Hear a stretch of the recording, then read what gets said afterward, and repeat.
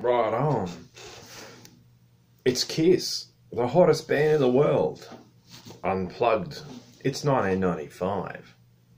This is a strange one by all accounts. There is a ton of context that goes into this show.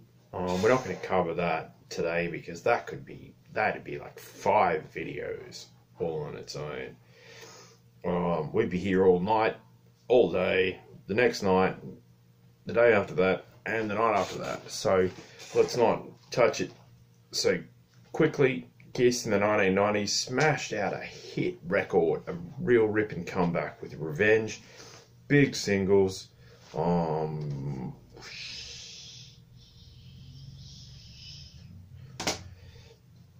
Where would they go next? A darker alternative sound, perhaps? Anyway, no, they decided to just rock it out and go for some good time fun with an Unplugged album, which was the trend at the time. Lots of bands did the old MTV Unplugged to varying degrees of success.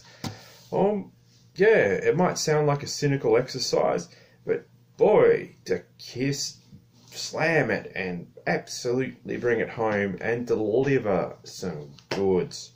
Let's roll with Kiss Unplugged from 1995. Kaboom! It's such a good time. Just listening to this is so much fun. You can actually hear the band having a great time, and it's infectious. They start off with Coming Home, straight off the bat, great rockin'. Yeah, Paul Stanley is on point and totally wonderful on this. He really sells it, and it's a great little blast. Great rocker to start things off. We got Plaster Caster next. Far out. I hate to think what the story behind the lyrics on this song are, but yeah, they really sell it. And Gene Simmons is great on vocals and bass, and the rest of the band is on fire. They do Going Blind next, which is one of their oldest songs. And boy, like, yeah, they dial the old beats per minute back a bit here, but Eric Singer on the drums, he just destroys this. Like, he throws in so many fills and so many great beats. Yeah, he is a superstar. Check it out because of him, but yeah, the rest of the band is just destroying it. We got, speaking of destroying, we got Do You Love Me from Destroyer. Yeah, well, do you love me? Well, do you, punk? They smashed this. It sounds great. Really great vocals from Paul Stanley, and awesome fun time for everybody. We have Domino next, a track from Revenge. And yeah, this is super fun. If you watch the video, they screw it up a few times before they kick into it. But yeah, good times, really good song, and lots of fun. We have from Dynasty, Sure Knows Something. Like, this song was great when it came out originally.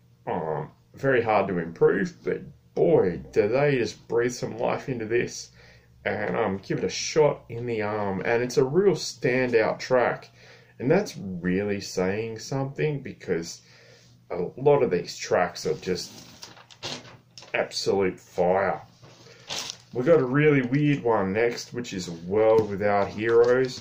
I didn't know this one going into the album because I didn't really know the particular album that it came from. And again, as I said before, like a story for another day. One time we will go down the rabbit hole that is music from the Elder. But here we go. Like, they played this so well, and like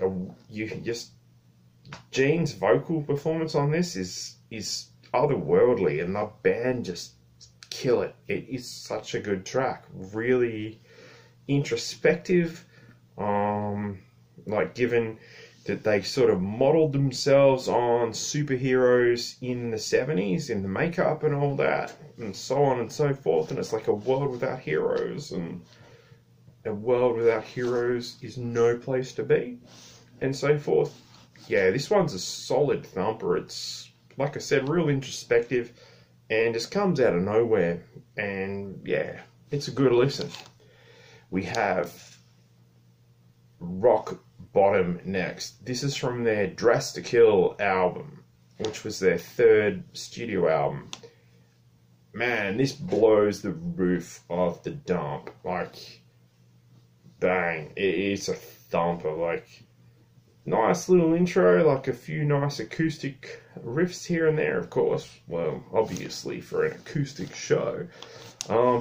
But yeah, man, once they kick in, this rocks so absolutely hard, it's ridiculous. And yeah, if anything else wasn't great already, this one's worth the price of admission. It is a thumper. We have See You Tonight after that, with Gene Simmons taking the mic back. And wow, where did this come from? From what I understand, it's from Gene Simmons' solo album. Yeah, no, a really nice, cool tune, and a nice little pleasant placeholder, as it were, until things get really, really real, which happens on the next track, which is I Still Love You, performed by Paul Stanley on the lead vocal. Boy, if you like power ballads, far out. You're in for a lot of power here, as he just absolutely brings it home and knocks it out of the park on this one. Such a good vocal. Wow, just do yourself a favour and go listen to this yourself. It's really good. And yeah, Paul Stanley's vocal's great. The band is great. Oh, it's a ripper. They dial things back a bit, which is nice, on the next track, which is Every Time I Look at You, which is another ballad from Paul Stanley. And yeah, this one is really sweet. Like, they bust out a string section, so you've got violins and stuff in the background, and it's a really nice, good-natured, fun song, and just super well played by the band and super well sung by Paul Stanley. And yeah, I can't say enough about this one. It's a really great track.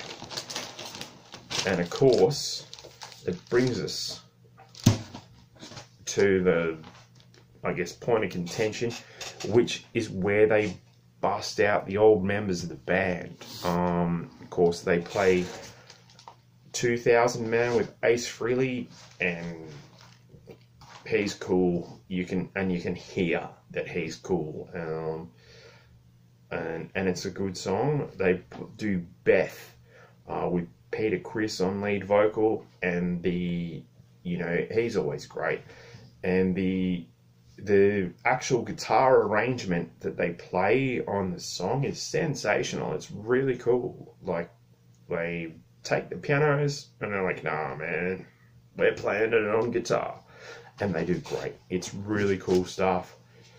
Then, of course, we bring it home with a big old jam of Nothing to Lose and Rock and Roll All Night. You want one drum kit in a band? Hell no. 2 drum kits.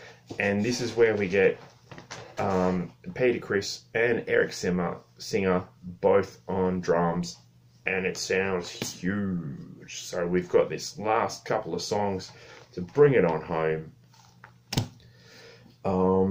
Yeah,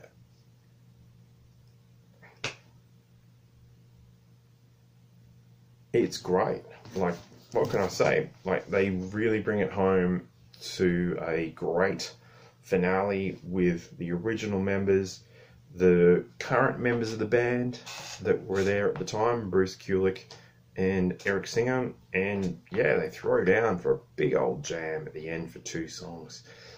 There are extra songs from this particular session. You can get them on, like, we had an old videotape back in the 90s, which was Kiss Unplugged from this session, and it had an extra song on it called Got to Choose. And they slammed a really good song. Not sure why that wasn't on the CD. The only other place I've found it is on this thing called Kissology, where Kiss just, and this is like part 3 of theirs. There's 2 other ones of these. Look out for part 2, because there's this crazy interview with Ace Frehley and the rest of the band, and it's hilarious. But that's a story for another day, as it always is. But yeah, this Kissology, they include the complete show at Sony Studios in New York. According to that, it's the 9th of August 1995, or it's the 8th of September, depending on how you do your dates. They do some extra tracks. They do Heaven's on Fire, Spit, Got a Thunder as well. So good times there. And of course, Got to Choose. So yeah, why the hell not? From the top, Kiss Unplugged. I love this. It is a fantastic CD. The first time I heard it, I hired it out or borrowed it from our local library. That was a thing back then. But it's great music from A to B, like acoustic music.